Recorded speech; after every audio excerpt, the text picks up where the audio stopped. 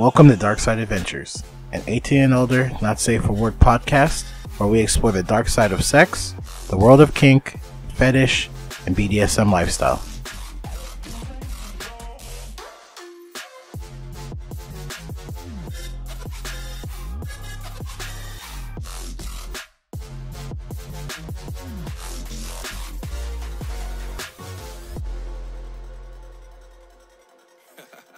You're like, no to me getting drunk while recording this. No, oh my god, I was sound so sloshed.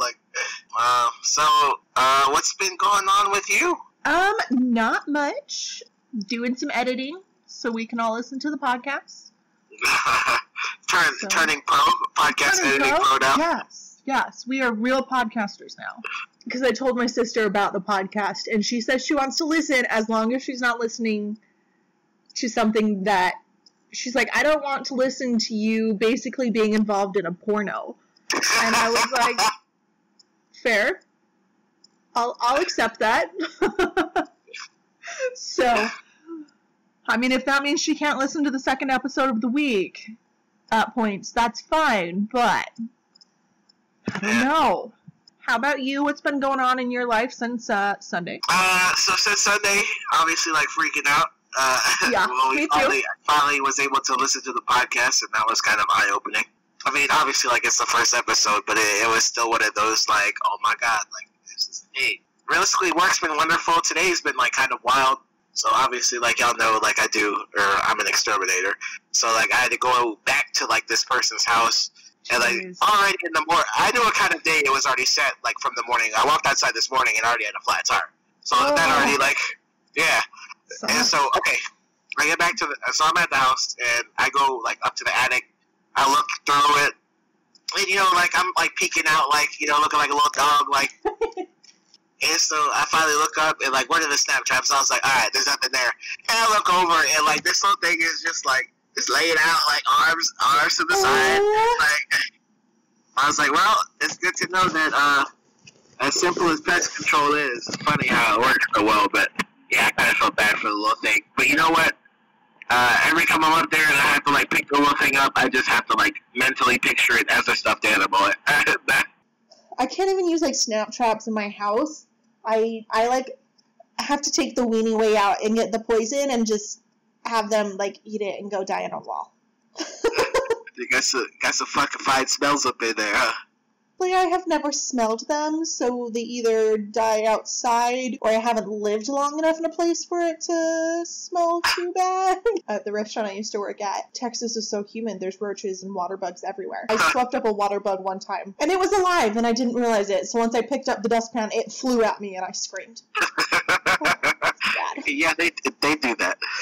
They sure do. Other than that, it's just been kind of, just slowly build on this podcast, make things better, make things move, as they say. So, obviously, if you guys are listening, y'all have some ideas. Welcome back to Dark Side Adventures. This is episode 2. This is Edwin and Coco. We are back again, and happy Squirrel Appreciation Day. Get your squirrels some peanuts. Are they elephants now? Squirrels eat all types of nuts, so, peanuts work, acorns. I don't know what other nuts they eat. Maybe do chestnuts. They eat things besides nuts? Do they eat fruit? I would assume they ate berries or some type of right? I don't know. I have never appreciated squirrels enough to find out. I just see them run across. Well, I wish they were like dogs, where they at least let you pet them or something. So when I moved out here to Michigan, squirrels are a very common thing. There's squirrels all over. And I was on the phone with Master talking about an apartment I had just seen. And I was in the middle of a sentence and I went, squirrel! And he was like, what? And I was like, no, there's a real squirrel. There's a squirrel. And he was like, and?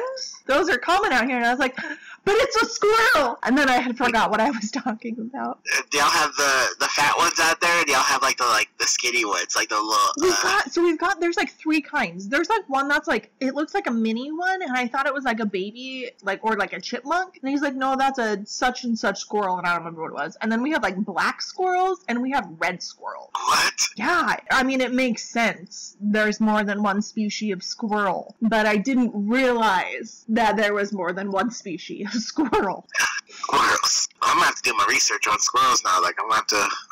I feel like I'm missing out. You know, I can name like 6 different types of, like, you know, you gotta be quote unquote well-rounded. So I don't think we explained. We wanted to do like a day show, which was more about like learning the topic of the week, and then we wanted to do a night show, which was a little more risque about the topic of the week, and has more of like personal things to us, like what we enjoy about the topic, or an experience we've had with the topic, or something like that. I agree. Just kind of going off of what you said. Yeah, the day show is supposed to kind of be more for like an awareness type thing, where it's like, hey, you know, people do this, but if you're also like obviously, you know, sexually active, it definitely adds a spice to what you're trying to do. And then the nighttime show, I wanted the whole like premise of the show to be like about like just the listeners. That's why I was so big, like when we were setting it up on like, you know, having call-ins and whatnot, because at the end of the day, we can read all we want and we can basically try all we want, but like we're not going to get all experiences. So exactly, and we're not going to like all of the kinks that we talk about. No, definitely not. I know there's some kinks out there that I don't really want to participate in. I like to watch them or learn about them, but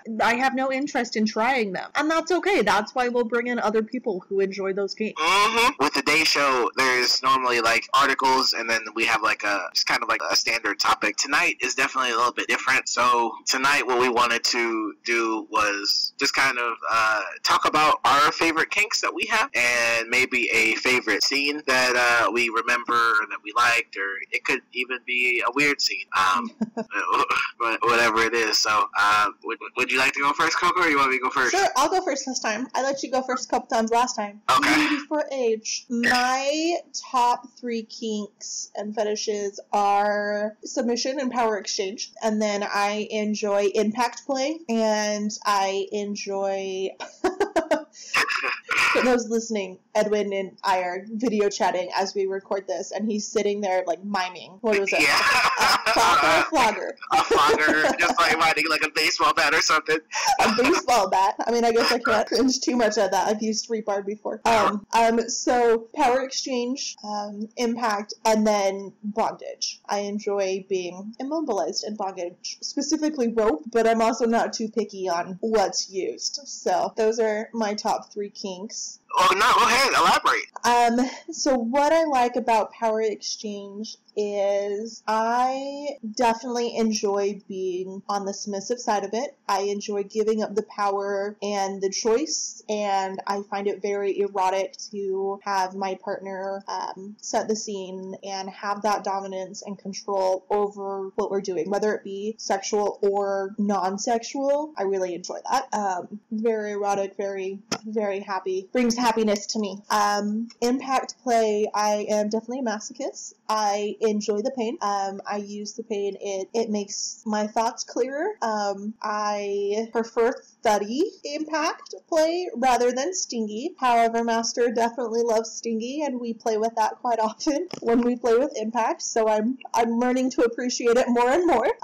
This canes though, the very good kind of ouch.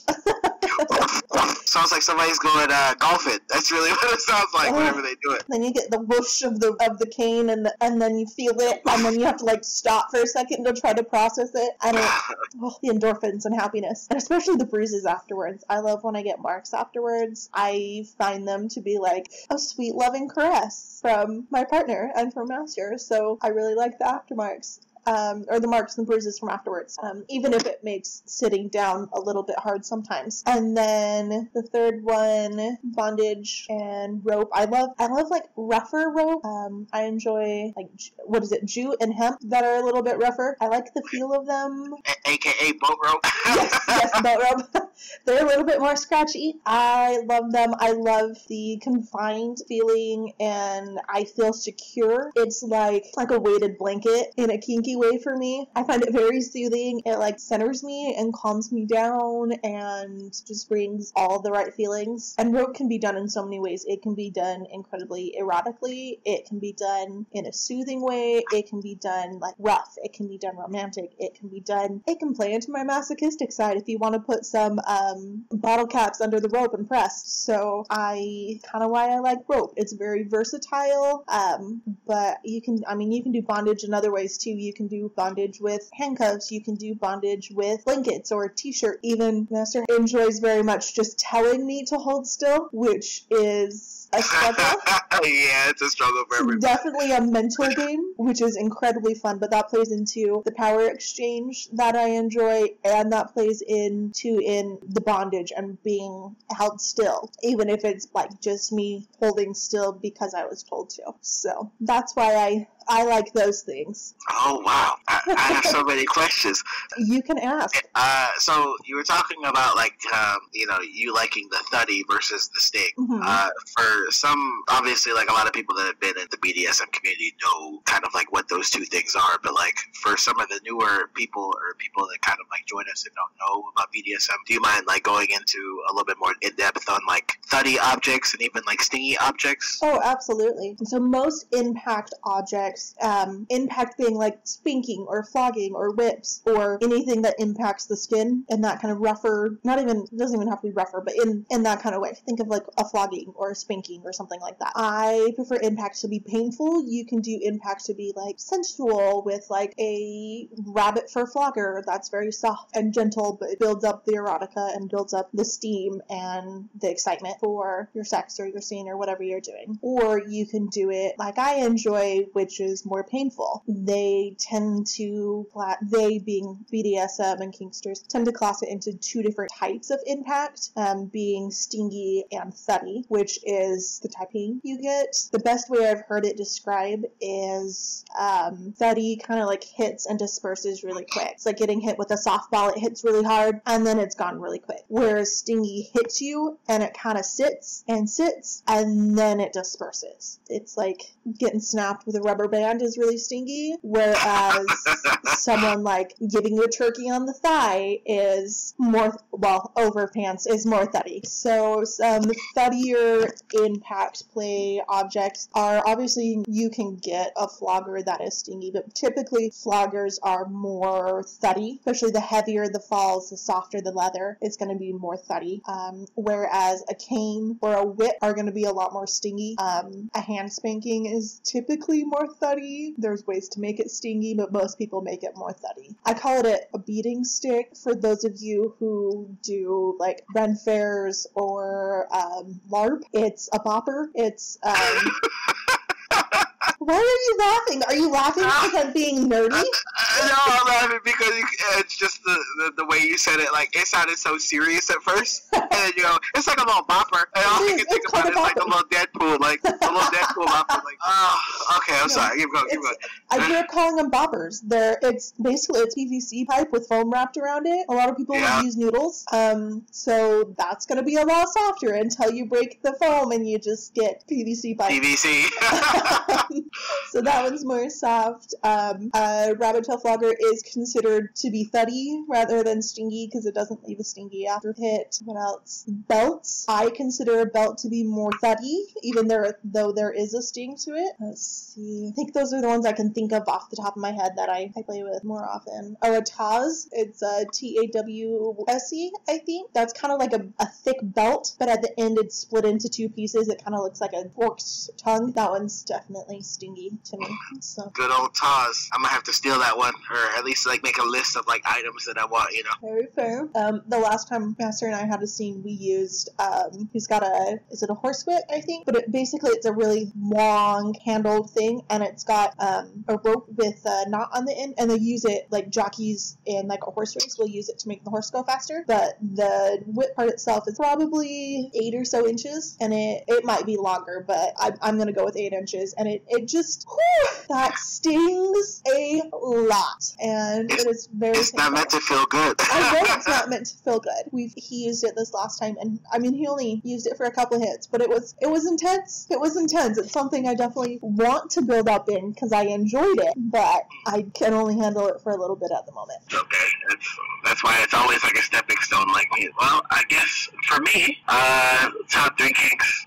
Of course, we all know what number 1 is. Oreo eating, come on. Oh, of course. But we like double. Yeah, the double stuffed, and then you gotta pour hot syrup all across it just to make sure. I got that food fetish. No, I'm just. But on a serious note, no, I really do enjoy rope. It is one of my favorites. Rope can be used, obviously, in like many ways, but like, you know, not just like I was saying in the first episode, like not just with shibari, but I think rope can be used for healing. For anybody that like doesn't know what rope feels like, Coco kind of made like a good remark on it. She said it's kind of like a big hug or like a blanket. For me to get a little bit more specific, it almost feels more like spandex, I guess. That's a good one. It constricts you in certain places. I mean, if you do it across your chest, then you definitely like know what it feels like. But with that, like I think rope can be used for healing as well. It's kind of weird that it sounds like that, but it's kind of true. It's kind of like to just kind of give y'all like an idea. Like, you ever seen those old men that like wear tube socks? Yeah. Or like wear those compression socks, obviously for like for blood flow. So kind of like the same premise, I would say, for rope if you do it correctly. So kind of something to think about there for all my ropies and my medical people. Tell me if I'm wrong or not. I could be wrong, but my favorite part, honestly, is just like the creativity. Moreover, just like there's no such thing as a bad design except for if it doesn't hold. Yeah. Does that make sense? No, that makes a lot of sense. So you can start anywhere on the body, and you can go to just about anywhere else on the body, as long as you know what you're doing. There's always different types of knots. There's always different techniques, and not even just that. Like, people are always like, I mean, you can look online and you'll find hundreds of different types of rope chest harnesses, hip harnesses, all that, and then none of them be the same. So it's kind of cool that with just something as simple as boat rope, you can realistically do anything with it. So just a point there. Just because I like the boat rope and I like the scratchy stuff does not mean you have to play with that. There is cotton, there is silk, there is bamboo rope, which is nylon, much softer. Yeah, you just gotta choose. Some of them obviously look better for whatever occasion it may be, but also with rope, you can kind of have like the secret kink. Like, you can tie somebody, with like a chest harness or something, or their legs, and then they can wear it out in the public, and like nobody would ever know because obviously the clothes would cover it. So it's kind of kind of an out in the open kink, for all you 24/7 dynamics out there looking for extras. It's definitely a fun thing that kind of plays into the power exchange as well, and just like as foreplay to wear rope out under your clothes where no one can tell, but you feel like everybody's staring at you. Wouldn't even know. I was gonna say that number one is actually pretty big for me. Everything else is just kind of small and like minuscule. The more and more, like, I'll be honest with you, the more and more I do like impact play or find ways to do impact play, the more and more it intrigues me. So this is kind of like one of those like weird personal things, but like obviously me being a different color of the ethnicity, like in our community, we're not used to like having to be the ones that dish punishment. You know what I mean? We're kind of used to the ones like being punished, but it's weird, like, whenever I first, like, picked up, like, my first flogger, so I guess this kind of goes into story time a little bit. I wish we had, like, a little story time button. Right? we need a little ding, story time. Yeah. I'll find us a little sound button. Yeah, we gotta get a soundboard, or a little soundboard or something. Yeah. So story time, I have this friend, we'll call her Miss Sugar Pants, but she had a unicorn flogger, and I looked at it and I was like, is this thing really gonna work? Because like obviously like the head was the handle was a unicorn horn, and it came down to like the little point, and then the bristles were like they were bristles, they weren't actually flails. They were just little dangly bristles on the end, and like they were pretty long. And I was like, are you sure this is actually gonna like work? And she was like, yeah, give it a try. So whenever I initially picked it up, I stopped for some reason. I literally mentally stopped, and I was like, what the fuck is going on? I was like, it can't be that bad. So finally, I went through and, I hit her on the back with it. And she was like, so what'd you think? I was like, it doesn't feel like it did any damage. She goes, well, wait, just look. And then you could just see, the red going across. I was like, oh, my God. Yeah. I was like, this doesn't even look like it would hurt. So the more and more, stuff that I deal with, I've done the foam bats. Obviously, we've done, the whips. I've done canes. Well, I should say practice whips. We don't throw whips yet after about a year from throwing whips. But what else? What are the other things that I've kind of messed with? See, I know you played with floggers. Yeah. And crop. Yeah. What else have you played with? What else have I done? I haven't done like a hanger or anything, nothing wild like that yet. I thought you had done a hanger. I thought we had talked about that. Hands is like a definite favorite right now. Yeah. I didn't realize that the hands could be so versatile. Definitely versatile and very intimate. Oh yeah, you're holding her on one side, and then you're either hitting her back, or you're punching her butt cheek. Just just funny things like that. But no, Impact Play is definitely like growing on me. Yeah. And third and final, you know what? I'm gonna go ahead and say water sports. It's been kind of a thing. Water sports, kind of like with other things like mixed in, like obviously, but like breath play and stuff like that. But just something about like either water going everywhere or water coming out of places or going places is, I don't know, it's just kind of like a hot thing to me. Because I mean, one of like my minor kinks is like pussy gruel, like just the wetness of a woman, obviously. Mm-hmm. So it just kind of like explodes on that. But anyway, that's kind of those are my top three currently. And I love that you say currently, because that can change, and it's okay to change. You're not even lying. Like, I feel like the more and more that we listen to people that like, get the inspiration to try things, it could change. I love that. I find it very, I don't know the word to use. It's very sad to me when people aren't willing to grow and learn more, and being open to change. Whether or not you do change is up to you, but being open to the option of changing if you find something you like more or less. Like, it's very sad to me when people are against that. I think it's sad for the world, and it's not even just in like sex and kink and stuff, but like in general, if you're not willing to learn something new or change the way you're doing it because something else is better or whatever, it's sad. There's who's it that gave the quote of you're never old until you stop learning, or I think I paraphrased that, but I love that. Was it whenever somebody specific, if you stop learning, you die. If you're not learning, you're dying, or something like that, basically. Yeah, maybe I'll find it and we can put it in our description. Yeah. Because that's a good one. I really like that quote. Shout out whoever quoted that. Sorry, I can't quote you, obviously, correctly. Right. But we'll give you credit. Alright, sorry, I'm not crediting you at the moment. Scroll down just a little bit, listener, and you will see the credit. Yeah, those are our top three. Now's the fun one, huh? Now it's the fun one. Our favorite scene, or funny scene, or something like that. Do you want to go first, or do you want me to go first? I'll go first. Favorite scene. Oh, yeah. So, my favorite scene, I guess, is technically like a home scene. It was actually me and my ex-girlfriend, and it was kind of one of those things where, like, I knew kind of about BDSM, but she was the one that kind of, like, helped, like, pushed a little bit more. And so that was like that was also like the first time I had read like a BDSM book. I can't remember what book it is. I'll have to go through and I'll like obviously try and find it. We were having like a scene one night, and I knew it was going to be like impact, but I feel like I surprised myself. Like whenever you're doing like something, and then like your head just kind of like goes into the right space, and you're also able to kind of like think on the fly. Normally I'm used to kind of like doing the normal like hot spots. So I'll do like her her back, the cheeks, and then like I kind of like extended obviously like the thigh, the frontal thigh, the chest was a wild one too. Obviously like some people do like not the hamstring, and like a couple other places as well, but I don't trust myself enough for that yet. It was nice because like I felt like everything that I had learned at that point kind of like came into fruition like in just that like one scene. Like it almost felt like a movie, and like a lot of people say that about their scenes. Like sometimes it just kind of felt like so fluid, it was almost like a movie. And then when you finally like finish off, and then you're done with everything, and you're just kind of like laying there, I guess beautiful, because it was kind of like I'm playing these things like back in my head. Like I had even dressed up, like I had the nice slacks, the nice like button up shirt. Like I was out there, I was out there ready. Now, well, everything like I said, kind of fit perfect, and that was basically like my favorite scene without going like too far in depth, because it gets a little wild in there. So sounds like a good scene. It sounds like it all just kind of like everything that you had learned and everything you had practiced kind of like came to a crescendo, and you hit that peak, and you probably hit like a top high, like a dom space at that point, and it flowed really smoothly, and sounds like it was a really good scene that just kind of, I've heard from other people like your first air quotes real scene or most intense scene, like that first one that goes really well is kind of like a weight off of your chest, because then you're like, you trust yourself a little bit better, you have something to be like, yeah, I did this was great, this is good, and you can build off of it.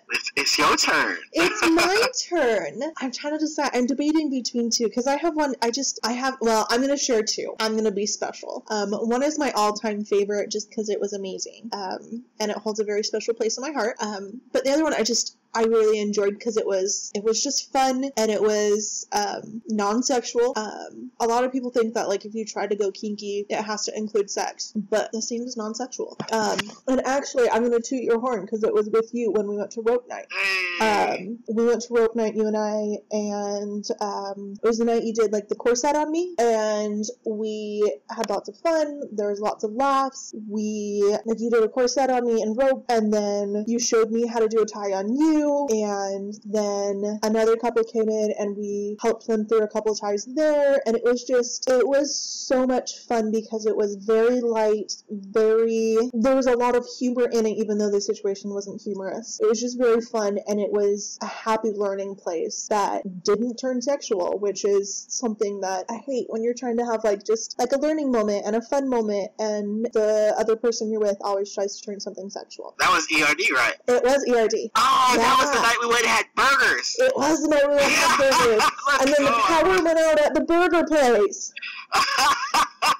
Yeah. Oh, no. It was a great night. So. Oh, yeah, that was fun. Man. Yeah. It was a long time ago, but yeah, that was my favorite non-sexual scene just because, like, it was just a good night overall.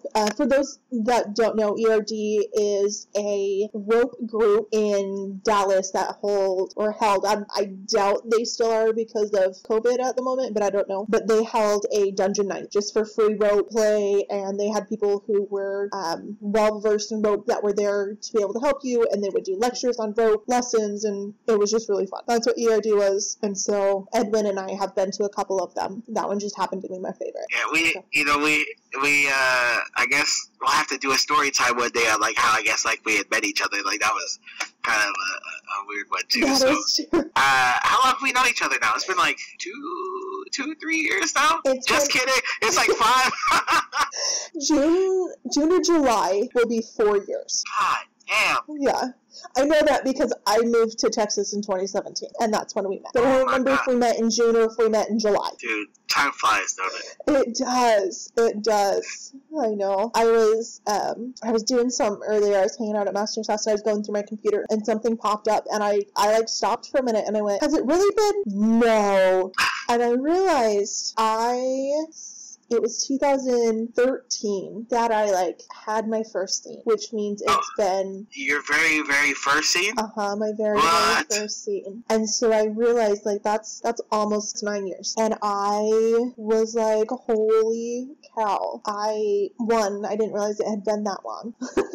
Yeah, 9 years. I had to, like, count back. So, right? Oh, heavens. Now I'm trying to do math and I'm like triple guessing myself. Oh, no. What year did I turn 18? Somebody help with the math. Somebody help with math, because I'm not smart. It like hit me. I was like, it's almost double digit. Now, obviously, I haven't been completely immersed in the BDSM world that long because I kept like jumping out of it, but I have been in the BDSM world for 9 years, and I have been immersed consistently in the BDSM lifestyle for almost 4 years. Immersed. I have actually put effort into staying in the BDSM lifestyle for the past 4 years, and it's made me really happy. I'm really grateful that I gave myself the permission to find the community and stay in the community. I can agree. But go ahead with your second one. Oh, yeah. So we won't get off topic. Right? So the second one, my favorite scene altogether, but it also holds a really special place in my heart because it's the very first scene Master and I ever had. And it holds that sweet moment in my heart. So like I said in the last episode, Master and I started as long distance, and so it took a long time before I was fly out and meet him. And so I flew out June. So the first time I flew out, he bought me the plane ticket, and I flew out and met him for the first time, and we had dinner, car and all of that. And then he took me to the store and he bought me bubble bath because I had been saying, I had been saying for a really long time that I wanted a bubble bath and I just never went and bought bubble bath. In fact, I keep saying right now that I want bubble bath and I just haven't bought bubble bath. It's a bad habit of mine. So he bought me bubble bath. Master drew me a bubble bath and he put me in there, and as I was sitting in the bathtub, he was like washing my legs, and then I was just sitting there in the bathtub and we started talking. He asked what I wanted to do for the scene tonight. He asked what I didn't want to do. He asked me for my safe word. And when I said, oh, we'll just use the stoplight system, he then clarified what the stoplight system meant. He said, so red for stop and yellow for slow down. And I said, yes. That way we were both on the same page and we negotiated with their level heads what we wanted to do tonight, where we wanted to see the night to go. So he finished washing me and I got out of the tub and he set up, he's a massage therapist, and so he set up his massage bed and he told me to lay down on it and we started an impact scene. And I had told him I wanted to stay, I needed a warm up, and I wanted to stay on the thuddier-ish side, but I wanted to experience his canes. And he's got a speed flogger and he has a horsehair flogger, which are both on the stingy side that I also wanted to experience. And so he made sure I was comfortable on the bed, especially since, because I had like scooted up and I had like popped my arms up and around so they were kind of hanging off the table, and he was like, are you comfortable? And I was like, yeah. And he's like, are you sure? And I was like, yeah. And so he's like, okay. And so then we started, and it was just a really enjoyable impact scene. It was emotional, and it was incredibly connecting, and it was, you know, as painful as it is to have impact and canes and floggers, it was very pleasurable and very erotic and comforting, and it was just like all of the feelings came out, and I enjoyed it very much. And then afterwards, he like wrapped me up in a blanket. He had bought me a weighted blanket, so he put the weighted blanket out on me, and he went, and his dog had been whining at the door because she had heard me cry, and for a little while the door was open and she like kept coming in and like nudging my arms and like tried to get between me and Master, and he's like, no, she wants this, get out. So we had to lock her out. It's okay, Char. So he had locked her out of the room, and so he like kind of bundled me up on his bed, and then he took her out. So I enjoy a minute of silence and solitude to myself after a scene, especially an intense one, and then I want all of the cuddles, and I want to be reaffirmed, and I want assurance, and I want to feel like your heat. I get very cold after a scene when I start to drop. And so he let Charlie out, and then he came back and he brought with him water and cherries and dark chocolate almonds, and so we sat there cuddled up against him, and he made me drink water and he fed me, and we kind of talked about the scene and kind of debriefed, and then we cuddled and watched TV and fell asleep. Yeah, so that's my favorite scene, because I mean, yes, it hits that special place in my heart, but it was one of the best scenes I had because it had that negotiation, and that negotiation wasn't in the heat of the moment. We didn't negotiate during the scene whether or not I wanted his cane. We negotiated beforehand, so we both knew kind of what we were getting into at that moment and what we weren't getting into, and we both had the safety net of that safe word. Okay, girly, I see y'all. Oh man, I'm glad you met your master. He sounds like he sounds wonderful. Tom, come on, we'll have to have him on the show one day. I tried to convince him to come on the show tonight, and he went, I'm going to bed. I've been up since 3 a.m. And I went, that's fair. That's fair. I will accept that. And then he just like looked at me and was like, really? And I was like, yeah, I'll accept it. Can I have a kiss now? You go to bed. Yeah, so it's all good. I'm sure one day he'll hop in there, but he'll hop in here. I'm sure we'll get him on. Maybe we'll bring him in for canes. Those are his favorite. Oh yeah. We'll bring some other people.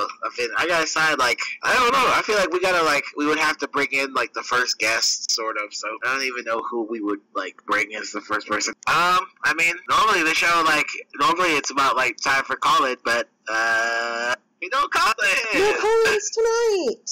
Woo! Woohoo! This professional editor, Coco, we got right here.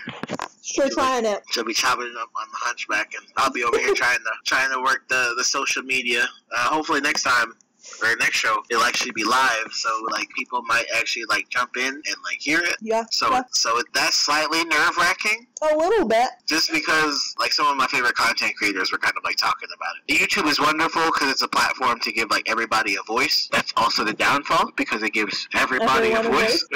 So it's just kind of one of those things where I feel like there's gonna be people that don't like our work, or they'll say or they're gonna say, oh, you guys aren't knowledgeable enough, blah blah. Well, that's the whole reason why we even have this podcast. Exactly. Right? We are not claiming to be professionals or knowledgeable know-it-alls at all. That's not this. We just enjoy weird shit that has to do with sex and sometimes outside of sex, where it's just kink. Exactly. Like, it's okay. And as far as we're concerned, everybody on Earth has a kink or a fetish. I don't care what you say. Maybe dudes like red cars. Maybe that's your fetish. All your cars are red, or maybe all your Jordans gotta be white, or maybe all of your perfume gotta smell like white lily. I don't know, right? like.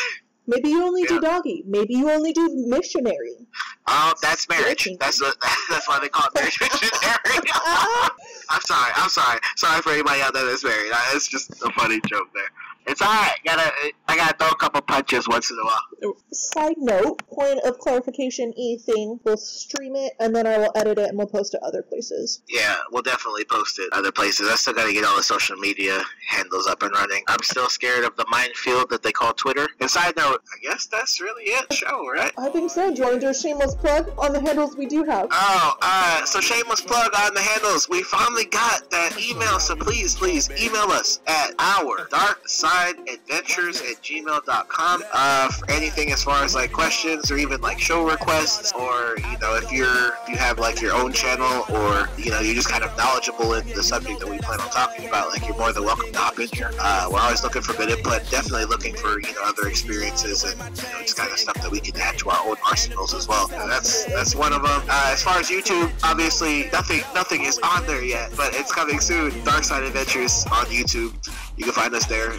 So I don't think we have any more handles right now. Yeah, Twitter, Instagram, or are we gonna put our stuff on Apple Podcasts? I thought about that too. Are they gonna let us put stuff like this on Apple Podcasts? I don't know. We can try it. See if we get kicked off it. I'm in for it too. That works. Okay. I'm out here. I'm rambling too much. I'm gonna go ahead and let's land this plane.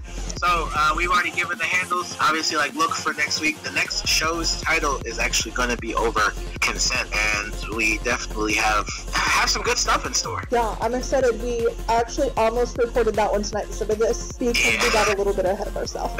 My bad timing, but on a good note, I appreciate y'all. Y'all have a wonderful, I guess this is going to be posted on Sunday, so y'all have a wonderful week until Thursday, whenever the other one is posted. And I am Edwin. I am Coco. And we will see you guys come next show. We are signing off. Adios. Bye-bye.